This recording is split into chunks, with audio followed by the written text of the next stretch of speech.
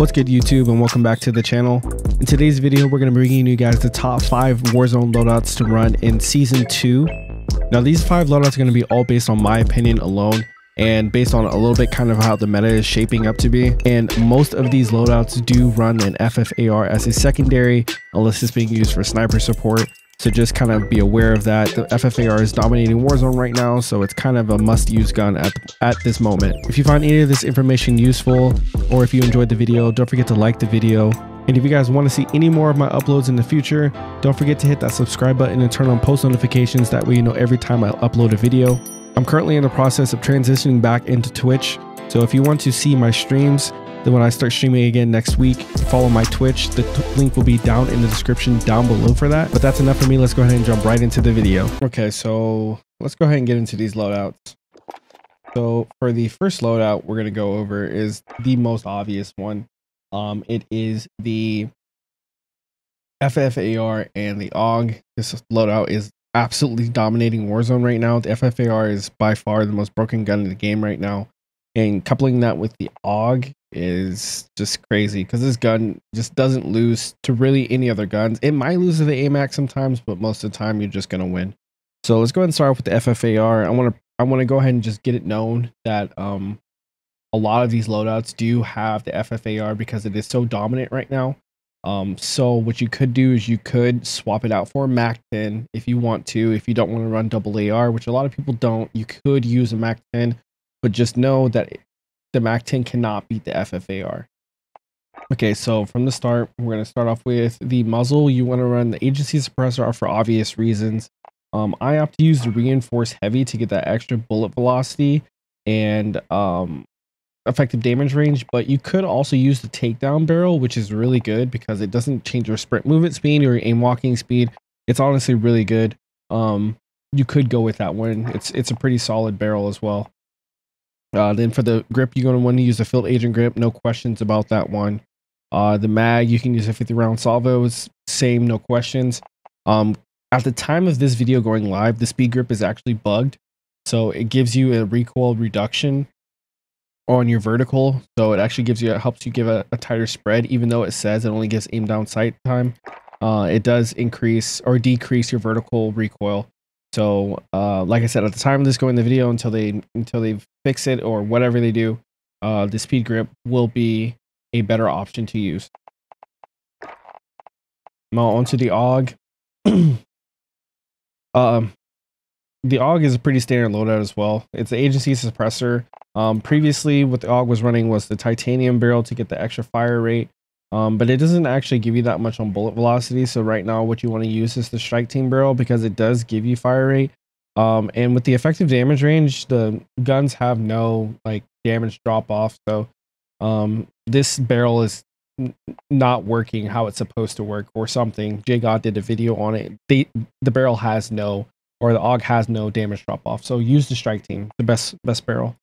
The drum or the mag is going to be kind of, I guess, subjective, whatever you want to do with it, but I and a lot of other people think that the 45 round drum is good enough. You don't need anything else. Everything else hurts your aim down sight time, so it's just not worth it. So just run the 45. If you want to use more ammo, you can, but it's not really necessary because you're gonna take them down in either 2 to 9 shots. So just really no point. And for the last one, you're going to use an actual 3x.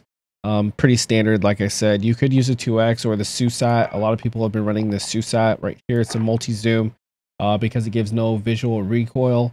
So you could use that, but I'm not a fan, so I just go with the 3x. Okay, and on to the second loadout. So for our second loadout, we're going to be running the Kar 98. So the Kar 98 is really good right now. With DMR gone, you could effectively snipe incredibly good, and the Kilo can't beam you from long distances. The Aug can't even really do that either. So the snipers right now are really solid. It is kind of annoying at the same time, but the sniper meta is pretty good right now. So for the Kar 98, you want to run the monolithic. You could take this off if you want to. I know Metaphor doesn't run it. If you want to focus strictly on ADS, you could also do that. But for the purpose of this video, we're going to be running a monolithic. You want to run the 27.6 Sin Guard, the tack laser to help increase your aim down sight time. And then I just run a standard sniper scope. I don't run the variable zoom. The zoom does decrease your ADS time, but it gives you one extra zoom if you want to do that. So it's up to you. It's all preference. I prefer to use just this regular sniper scope. And then I use the stippled grip tape. And now onto the FFAR. The FFAR is the same loadout, like I said. With a Kar 98 though, if you don't want to run it depends on if you're playing solos or if you're playing duos or trios, whatever. You could swap this out for an AS Val. And then for the AS Val, you'd be running this barrel, tack laser, no sight. You want to run the Commando foregrip, 30 round mag, and I believe it's, which stock is it? I believe it's this stock. So if you wanted to run this for solos, I wouldn't run it for anything higher than duos. You could maybe get away with it in duos, but for solos for sure, this is a pretty solid loadout. Right here, you're going to beat every FFAR with the AS Val because nothing can out TTK this gun. So you could do this while keeping your sniper for long range. Now onto the third loadout, the previous king of rifles, I suppose. The Amax. The Amax is still really good. It's just really hard to beat the Aug. The Aug just shoots so fast and hits you so accurately, while the Amax requires a lot more precision. It has its recoil, obviously. But I do think the Amax is better from range than the Aug can be because of the bounce that the bursts have. But the Amax is still really good, and it's a very standard loadout. It's been the same. The monolithic suppressor, the Zodiac barrel, VOK 3x optic, Commando foregrip, and 45 round mag. This is gonna be the Amax that you run pretty much all the time as long as it's meta. So yeah, this is a loadout you're gonna want to run. And if honestly, like I said, it's really good still. It just loses to the Aug a lot. So.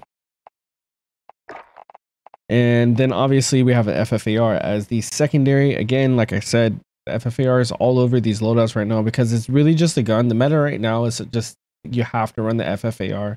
And again, if you don't want to run the FFAR, you can run a Mac 10. And I'll go ahead and show you guys my Mac 10 loadout. So I use the agency suppressor. You want to use the reinforced heavy. Then you use the field agent grip.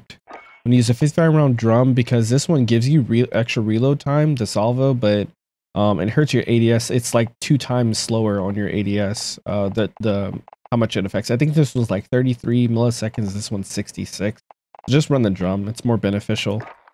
And then for the stock, I use the Raider stock. This one helps provide with your ADS firing speed. And basically, it's the sprint to fire time is the most beneficial. So that's why I'm using that one right now. But yeah, this would be the Mac 10 loadout that you would use if you don't want to run the FFAR, which I don't blame you because it does get kind of boring using the FFAR in every single loadout. Okay, now on to the fourth loadout. We're going to talk about a gun that people really just stopped using, but is still really good. This is a gun that like Tfue and Symphony were using for a long time in tournaments. Even during the Kilo meta, people were like, they were still just using this and winning. So we're going to talk about the Ram 7. Ram 7 is still a solid gun. It has a little bit more recoil and it's not straight up and down at the very end of the recoil. So you have to pull down into the left, but it's still really good. So it's a very basic loadout. It's a monolithic suppressor. You want to use the FSS Ranger, the VLK 3x optic, Commando foregrip, and a magazine. It's very standard for a lot of the modern warfare guns. You're going to be using a mag, a Commando, a barrel, VLK, and monolithic. So that's kind of just how the modern warfare guns are. But this gun still slaps. It's incredibly strong. And yeah, you could also pair this with a sniper if you wanted to and take the VLK off and put on a, I think it's what, the mini reflex sight. Yeah, mini reflex.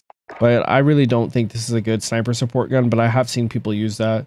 But yeah. And the secondary, of course, FFAR as usual. But again, you can use the Mac 10. Mac 10 is still pretty solid. It's just much harder beating the FFAR, especially since the FFAR has like mid to long range damage, and the MAC-10 does not. And for the fifth and final loadout, we're going to talk about the Stoner LMG. The Stoner at the beginning of the season was a lot more used than it is right now, because people hadn't really like truly figured out the DMR yet, and then the DMR came out and that just dominated everything, obviously. And then the AUG was like really good, and then the agency suppressor got messed up. So the DMR was like, or the Stoner was used, but it kind of just stopped being used. But right now, once the AUG gets nerfed, the Stoner actually would be a really good gun again. Once we go back to the meta where a whole bunch of guns were viable, and it wasn't dominated by just one gun. So yeah, so let's just go ahead and get into the loadout. So what you're gonna want to run is the agency suppressor for, like I said, obvious reasons. The Cavalry Lancer is what's going to give you the best bullet velocity. It does hurt your vertical and horizontal recoil, but that is why we have the field agent grip right here to help control that recoil that you're going to be losing out on. You could be using the 120 round mag or use the fast mag. I prefer to use the fast mag just because I like the extra reload speed time. But I know a lot of people do use the 120 round mag, and it doesn't actually hurt your aim down sight time at all. It doesn't hurt your mobility either. So it's really just preference when it comes to those two. And then lastly, you're going to be running the Axial 3X. This is the best sight when you're using a Cold War gun as a primary. It's going to give you the best sight, but it's honestly really close to being like more like a 4X. It's a little bit more zoom than the VLK. So if you want, you could use the Vision Tech 2X, which is like basically Cold War's VLK, even though it says 2X and Modern Warfare says 3X. JGod did a whole video about how the sights don't really match like they're supposed to. So the 2X is more closer to the VLK if that's kind of what you want. But I do think the 3X is a lot more beneficial. It just has a little bit more bugs. But then again, honestly, don't think I would use the FFAR. You could if you want to, but since you're running an LMG, you're just going to get a lot more lose out on a lot more mobility. So this is, I think, is a loadout where I would definitely use the MAC-10. So like I said, you're going to be running the agency suppressor. You're going to be running the reinforced heavy. You're going to be running the field agent grip, the drum, and the Raider stock. Yeah, that's the loadout. So again, if you liked the video and found any of this information helpful and you enjoyed the video, don't forget to press the like button. If you want to make your way back to my channel, don't forget to hit the subscribe button and turn on post notifications. That way you know every time I upload a video. As I said, I'll be back to streaming soon, and I'll be streaming on twitch.tv, so you can find that in the link in the description down below. And I will see you guys in the next video.